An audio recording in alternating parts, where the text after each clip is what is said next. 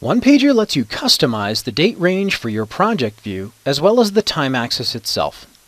Let's get started by changing the date range. By default, OnePager determines the start and finish dates of your project view by looking at the range of dates that you are importing from Microsoft Project or Excel. However, you can always change the date range to be longer or shorter. To do this, go to the Project View Properties form and open the Main tab. In the upper left-hand corner, simply change the start or finish date and click OK. OnePager will redraw your project view, adjusting the visual to only include the date range you selected. You can use this feature to zoom in on a specific time frame or to simply add or remove empty space on your project view.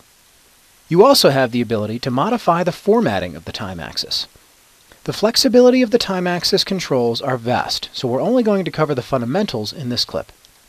To open the subform that controls the time axis, you can either right-click or double-click on the time axis from within the visual, or click the Configure Time Axis button from within the main tab of the Properties of the Project View form.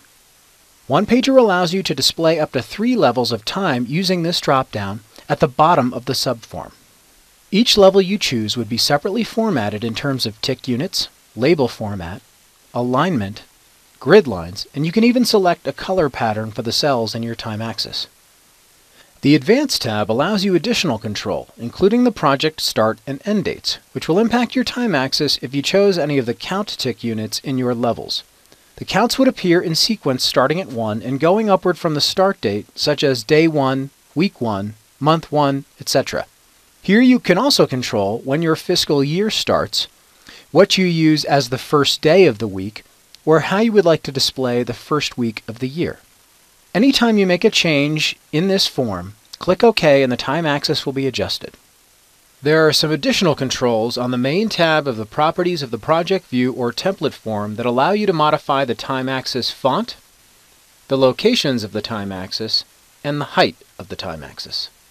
For more information, visit chroniclegraphics.com or contact our support team at support@chroniclegraphics.com and we'll be happy to assist you.